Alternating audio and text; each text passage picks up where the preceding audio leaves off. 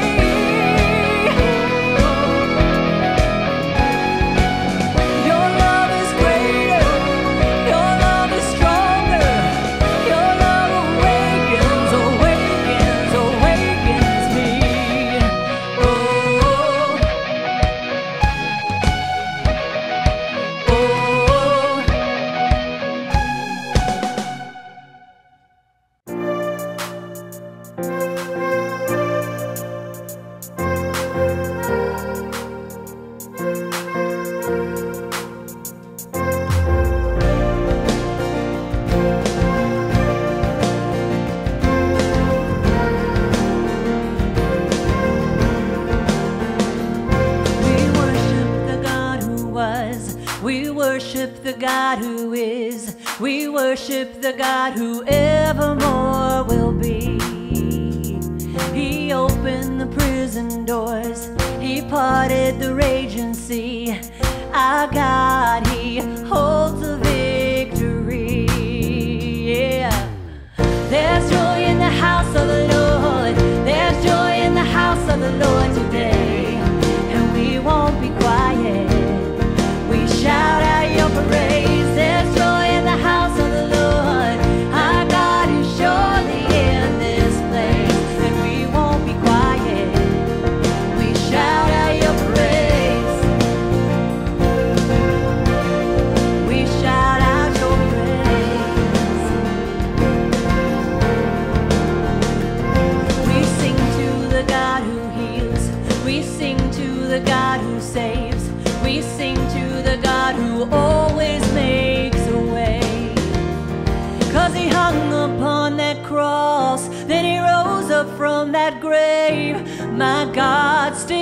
rolling stones away.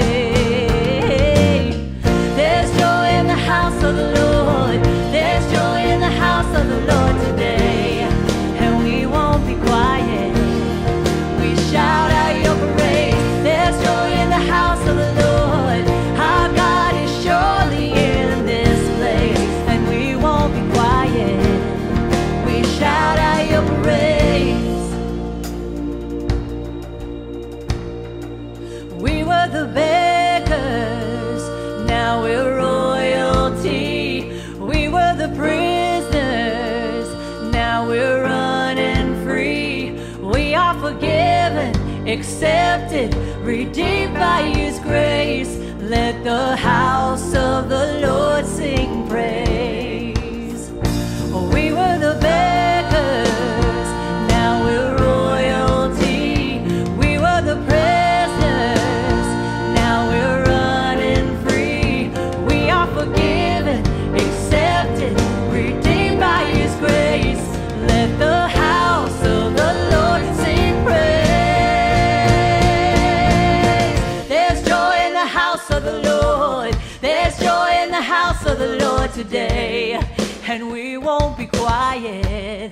We'll shout out your praise. There's joy in the house of the Lord. Our God is surely in this place, and we won't be quiet. We shout out your praise. There's joy in the house of the Lord. There's joy in the house of the Lord today, and we won't be quiet. We shout out your praise. There's joy in the house of the Lord. Our God is surely in this place, and we won't be quiet. We shout out your praise. We shout out your praise. There is joy in this house today. We shout out your praise. We shout out your praise.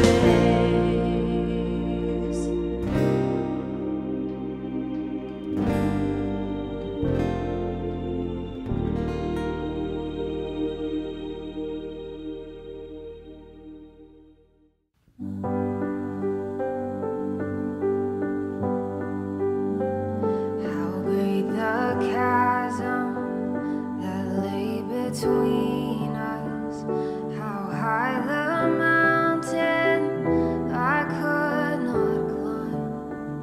In desperation, I turned to heaven and spoke your name into the night.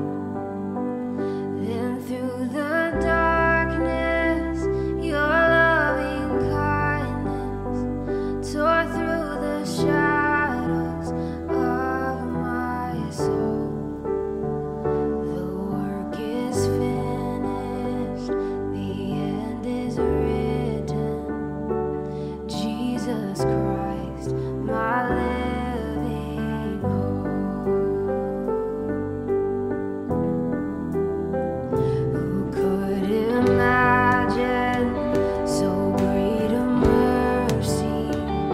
What heart could fathom such boundless grace?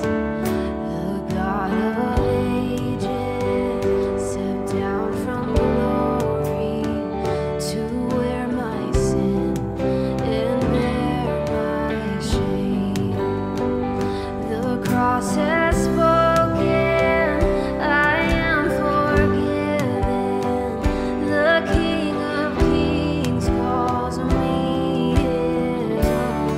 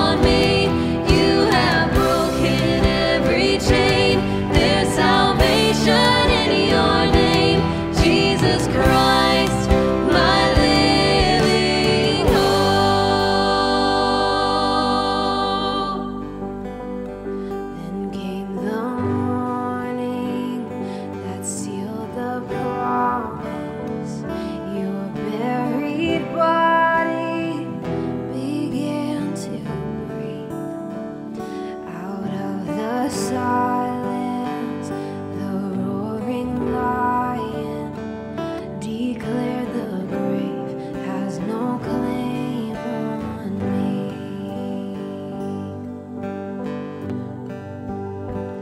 Then came the morning that sealed the promise. Your buried body began to breathe, and out of the silence, the roaring lion declared the grave has no claim on me. Oh, Jesus, yours is the victory. Oh,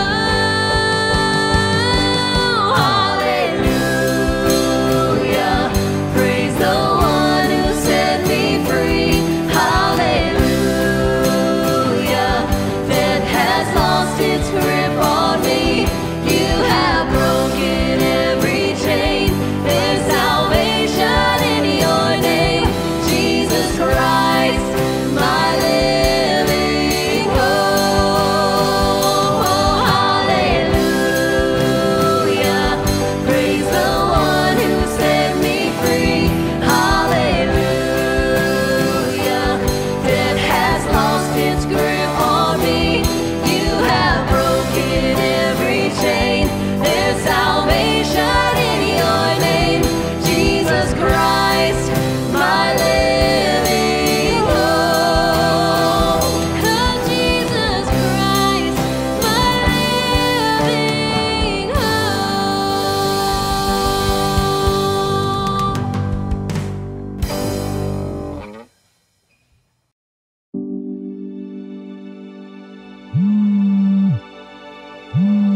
One call has the power to change our life forever. It can transform us from the inside out and lead us into a new future. Whether or not we answer the call is up to us. God calls each of us to something greater than ourselves. We're called to impact our world with the message and love of Jesus Christ. Equipping us all with gifts and talents, God gives us the tools necessary to accomplish His will. For God's gifts and His call can never be withdrawn. Hearing God's voice can be challenging. It doesn't always come as a loud ring, but can come as a whisper. Even when we don't feel God is speaking to us, He's there.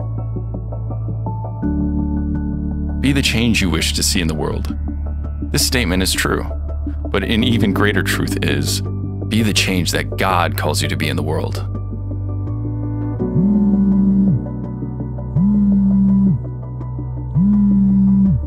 Will you answer the call?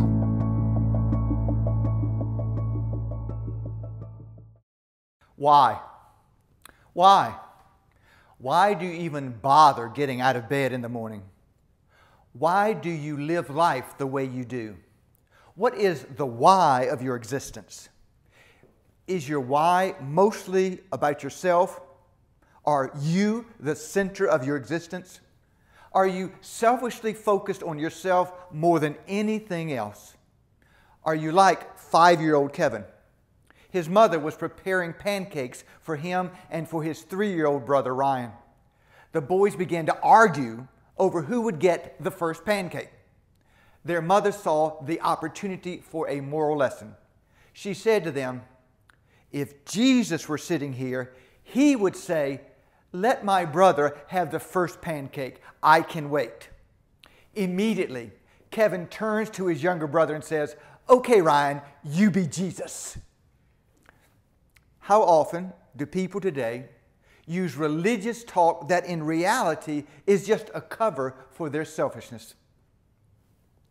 Does selfishness bring true happiness?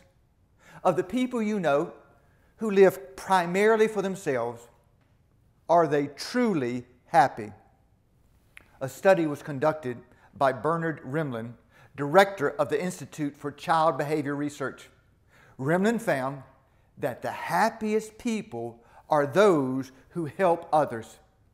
Each person involved in the study was asked to list 10 people they knew best and to label them as happy or not happy.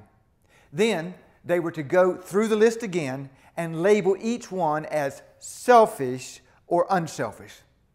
They were to use this definition of selfishness: a stable tendency to devote one's time and resources to one's own interests and welfare, and unwillingness to inconvenience oneself for others. Rimland found that all the people labeled happy were also labeled unselfish. He concluded that those whose activities are devoted to bringing themselves happiness are far less likely to be happy than those whose efforts are devoted to making others happy. Philippians 2:3 and 4 say, "Don't do anything for selfish purposes, but with humility think of others as better than yourselves. Instead of each person watching out for their own good, watch out for what is better for others." How different would our world be if each person, instead of watching out for our own good, was watching out for what is better for others? Okay, if we're not to do anything for our own selfish purposes, well, what are to be the purposes of our lives? As we heard in the video, God calls us to something greater than ourselves. There are 5 biblical purposes that persons who are genuinely seeking to follow Jesus are called to. Embracing these purposes reveals we understand that the lives God has created us for are to be about more than ourselves. So, what are the purposes God has for individuals and for churches? Purpose number 1, worship. Most everyone has heard the word worship and has a general understanding that it has something to do with what we are genuinely devoted to. What are some things we wrongly worship? Putting them before God. What are some things we are in reality more selfishly devoted to than to God? Money or material possessions, recreational activities and sports. And yes, sportianity is a real thing, because sports definitely is an object of worship for many people in our culture. Political systems and nationalism, ourselves. This is what Jesus said about worship. God is sheer being itself, spirit. Those who worship Him must do it out of their very being, their spirits, their true selves in adoration. Genuine worship has as its subject the Creator God of this universe, who is sheer being itself and who is to be adored, celebrated. Some people think worship is the musical part of a Sunday morning service. That may be a part of worship, but that is not what worship is all about. Some people think worship is the sermon in a Sunday morning service. That may be a part of worship, but that too is not what worship is all about. Some people wrongly think that worship of God is something done to get God to do what they want God to do for them. Some people wrongly think that they can get their worship on, but that is incorrect, because worship is not about us. Here is a definition of true worship. Worship is the selfless expression of extravagant love that honors and celebrates the God who is perfect love and submits itself completely to the will of God. True worship is a matter of the heart that lovingly expresses itself through a lifestyle of holy obedience to God. Worship is to be a non-negotiable priority in the life of every follower of Jesus. Jim White tells of when he visited Moscow to teach a class shortly after the fall of communism. One night, he went with a group of students who were in the class to the famed Bolshoi Ballet. It was a long, wonderful evening. Afterward, they took the subway back to where they were staying. The students then said, "Come and let us celebrate." White was tired, but the students were so intent on him joining them that he went. And then he found out what celebration meant to them. They wanted to gather in a dining room and worship God. They did this late into the night with more passion and sincerity than he had ever experienced. It did not matter that he did not know Russian. They worshiped God together. He went to bed puzzled. He had never seen such passion for spontaneous and heart-filled worship. He was curious as to why they were so ready and eager to offer God love and honor. He found the answer the following Sunday when he was invited to speak at a church in North Moscow.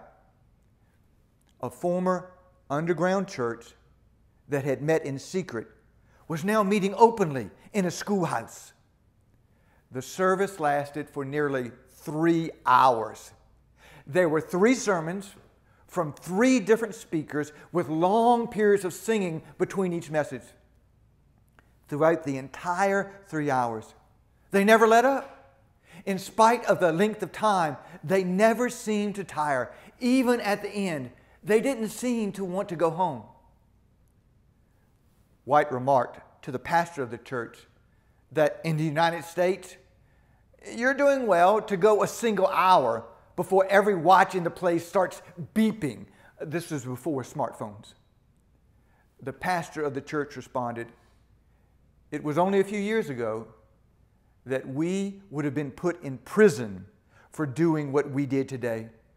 We were never allowed to gather together as a community of faith and offer worship to God. And we are just so happy and almost in a state of unbelief that we can do this now publicly together, and we don't want it to end." And not knowing what the future might hold for us, we know that every week might just be our last. So we never want to stop. So we keep worshiping together as long as we can. White thought to himself, "I will never think about worship the same again. I've been too casual about it, too laid back, taking it too much for granted. These people know what it's about, really about. And because of that, they have been willing and would be willing again to suffer for it, to be imprisoned for it, to die for it.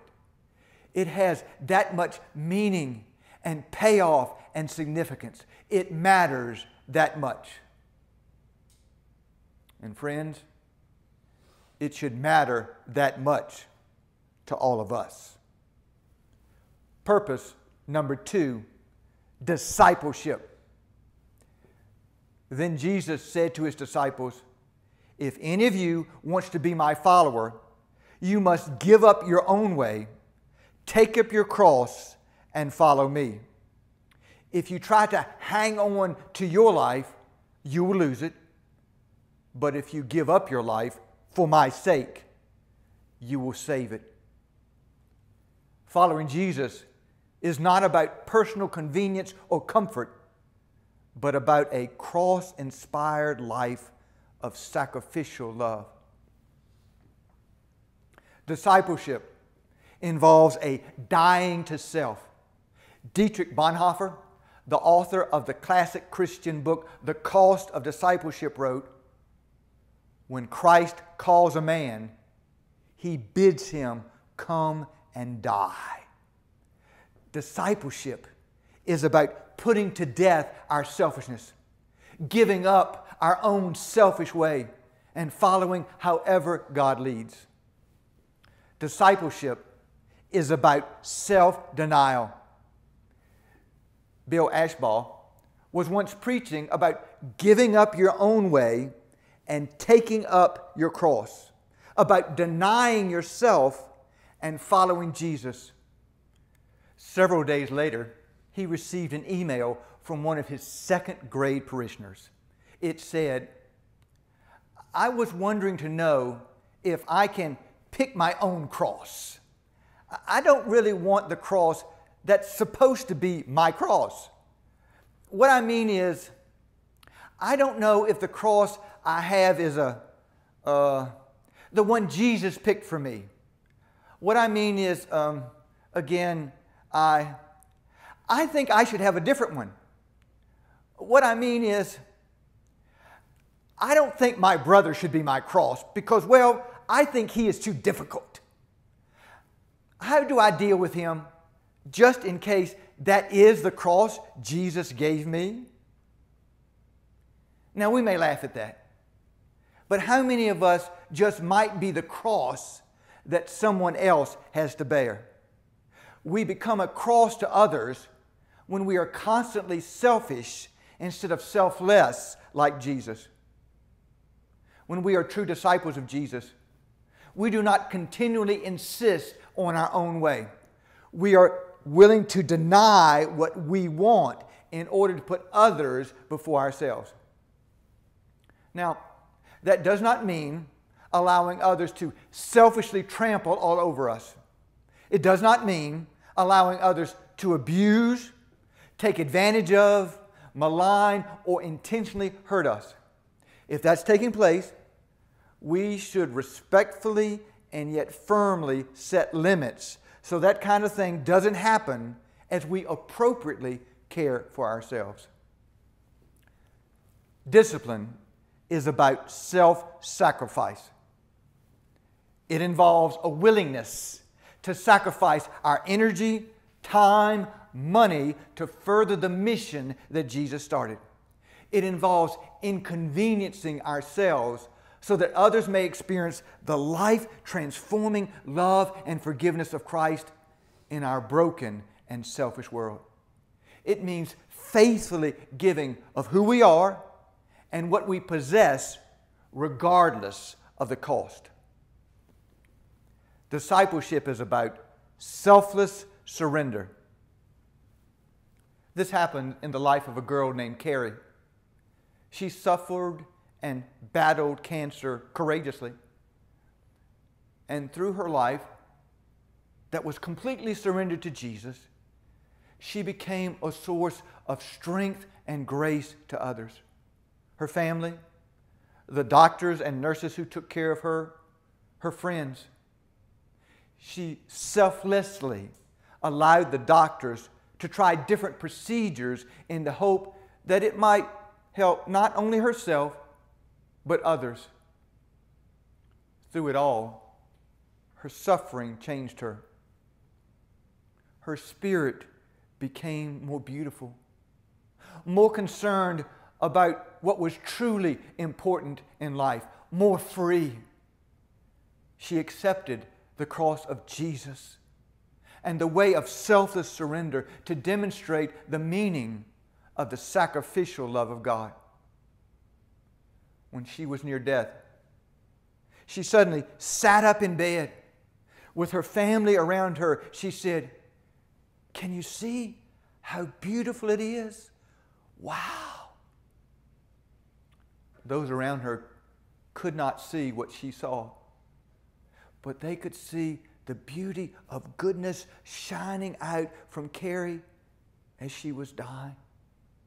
Such is the power of the cross that disciples of Jesus embrace. Purpose number 3, ministry.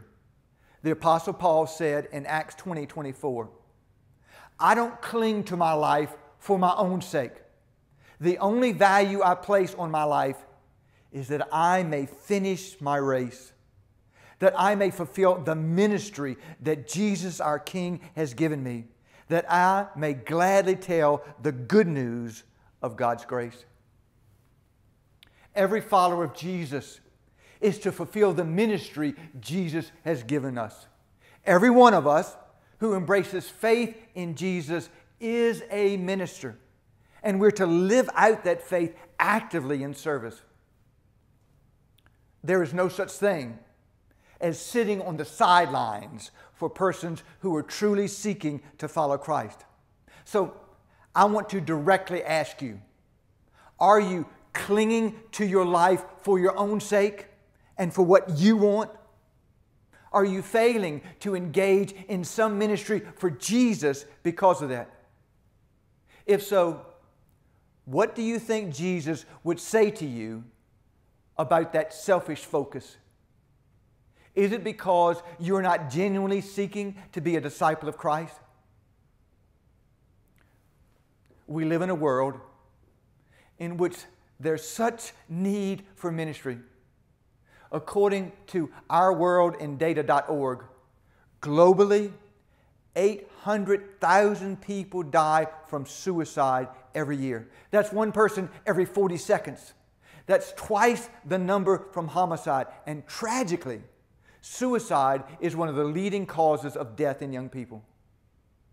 The psychiatrist Paul Meyer wrote, "I've had millionaire businessmen come to my office and tell me they have big houses, yachts, condominiums, nice children, a beautiful mistress, an unsuspecting wife, secure corporate positions, and suicidal tendencies. They have everything this world has to offer except one thing: inner peace and joy. They come to my office as a last resort, begging me to help them conquer the urge to kill themselves." God has purpose for our lives that we engage in ministry to share the hope of the gospel in a despairing world, through which people may experience genuine, godly peace and joy. When we embrace and engage in ministry, in service, we participate in God's loving, redemptive mission to transform and save the world. Why would you not want to be a part of that? So again, I want to directly ask you, how will you commit to engage in active ministry and dedicated service that is selfless instead of being so self-focused? God is calling you to selfless ministry and service. How will you respond? Purpose number 4, community. Scripture says, if we are living in the light as God is in the light, then we have fellowship with each other. It is not God's intention that people be isolated and alone. If we are living in the light of God's love, we will share that love in fellowship, in community with each other. Max Lucado writes that administrators of one of the largest hospitals in America have cited loneliness as a major reason for overcrowded emergency rooms. Parkland Hospital in Dallas, Texas, made this startling discovery as they were looking for ways to unclog their emergency system. They analyzed data and compiled a list of high utilizers. They identified 80 patients who went to 4 emergency rooms 5,139 times in a 12-month period, costing the system more than $14 million. They commissioned teams to meet with these 80 patients to determine the reason for their repeated ER visits. Do you know what was the number one determinant? Loneliness, a sense of isolation. The ER provided attention, kindness, and care. They wanted to know that someone cared. God created us for community. God's purpose is that we share life together and not live lonely, isolated lives. I want to urge you, if you are not currently engaged with one of our church's journey groups, either in person or online, go to our website and look up info on them. I really hope you will connect with one of our groups and that you will experience authentic community. It is God's purpose for our lives. Purpose number 5, outreach. Jesus commanded, "Go then to all peoples everywhere and make them my disciples. Baptize them in the name of the Father, the Son, and the Holy Spirit." That was the last thing Jesus said in the Gospel of Matthew. I take that to mean it was crucial for his followers. It's called the Great Commission. Followers of Jesus are to reach out to all people everywhere to share the good news of God's salvation, that God wants to rescue everyone from sin, selfishness, brokenness. BBC News once reported on how a woman in her 30s was found on a Sunday morning outside a church lying in the snow. And she froze to death. The pastor said that the congregation was extremely sorry that something like that happened right outside their church. I have another direct question. How many of us are extremely sorry for people who are spiritually dying because they do not know the grace and love of Jesus? And then another question. What are we going to do about it?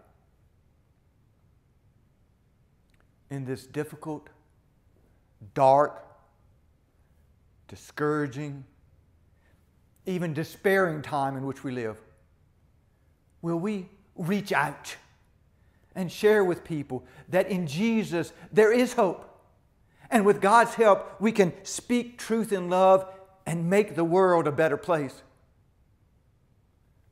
What will it take for us to share the good news of the gospel of God's never-failing love? Do we love enough? Do we care enough? Well, would you pray with me? Creator God of this universe, who gives the gift of life, who wants us to experience a joy and a peace and a contentment and a happiness. You, God, who want to be in relationship with us, a loving relationship, and you want us to be in loving relationships with others and not be isolated and alone.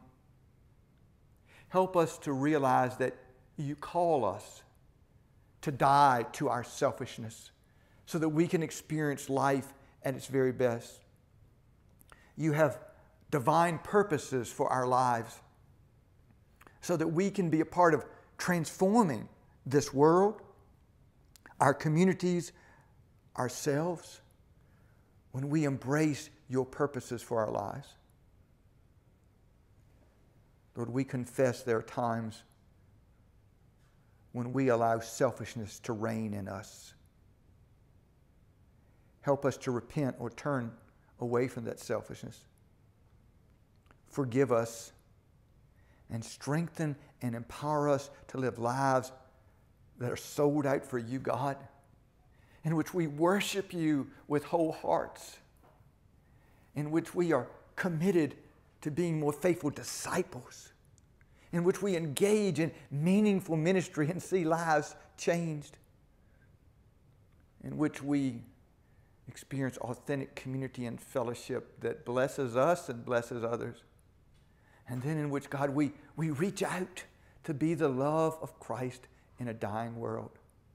God, may we hear your call, and may we respond with our very lives. We pray this in Jesus. Amen.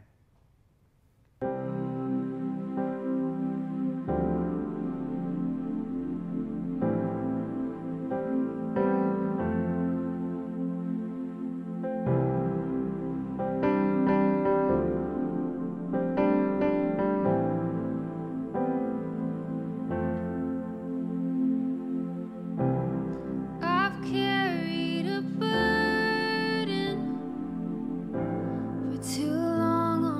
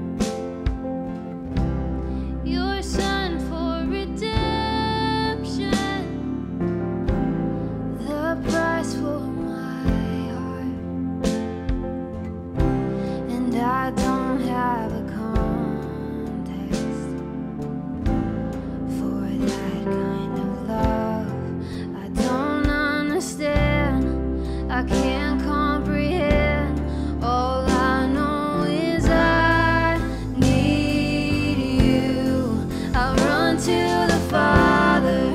I fall into grace. I'm done with the hiding, no reason away.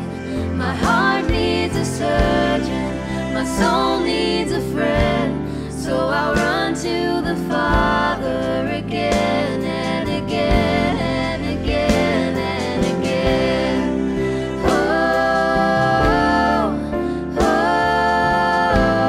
again and again and again and again. Oh, oh, oh, my heart has been in your sights long before my first breath. Running into your arms is a run into life from death. And I feel this rush deep in my chest. Your mercy is calling out. Just as I am, you pull me in, and I know I need you now. I run to the Father, I fall into grace. I'm done with the hiding, no reason away. My heart needs a surgeon, my soul needs a friend. So I'll run to the Father again and again. I'll run to the Father, I fall into grace. I'm done with the hiding, no reason away. My heart found a surgeon, my soul found a friend. So I'll run to the Father again and again and again and again. Oh, oh, again and again and again and again. Oh, oh,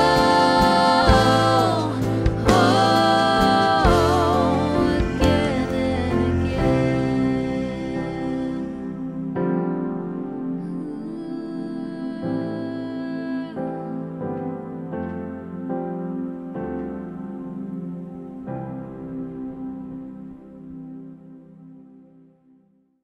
We are so pleased that you were a part of this worship experience in the life of Journey Church. We hope that God's Holy Spirit has challenged you to live a life of love and self-giving and selflessness. And we want to help any of you who do not yet really know Jesus to experience the difference that Christ can make in your life. And so I want to invite you to take at least a small step of faith. If you'd like to have a conversation with someone about what it means to follow Jesus, we at Journey would love to have that conversation with you. Go to our website, journeyconnection.com, and fill out the eConnect card there, and we would follow up with you and communicate with you. We can do it by text, we can do it over the phone, we can do it through Zoom. We take seriously that God wants to change lives and make lives better through the showing of His love. Please let us be the love of Christ to you. Reach out to us and we'll reach back, we promise. Or perhaps you've made the decision to follow Jesus, but you're not connected in community. And I want to say again, please check out on our website some of our Journey groups. We have them online, they're in person. We want to experience life with you, to share life with you. We want to be like loving family and friends to one another. Give us the opportunity to help you connect. And for those of you who consider yourself to be a part of our Journey Church Online family, we're grateful when you worship with us online, and we want to give you the opportunity to make these online services a possibility that we continue. Also for our in-person ministries, as we care for people who are struggling with hurts and heartaches and difficulty, as we minister with people who are homeless and feel hopeless. You can give financially to make these ministries possible.